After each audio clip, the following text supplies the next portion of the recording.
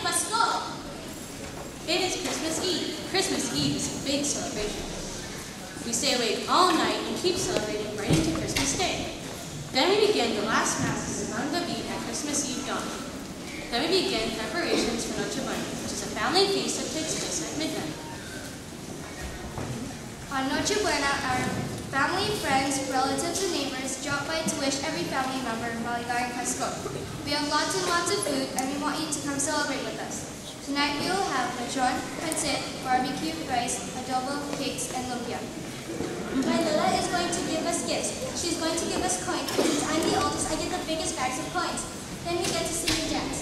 Some families have a talent show on Christmas Eve. Can you dance or sing? I love Christmas. We celebrate the birth of the Son of God with family and friends. Come, come. Giovanna is in the kitchen preparing our plates, and you're just in time for the singing.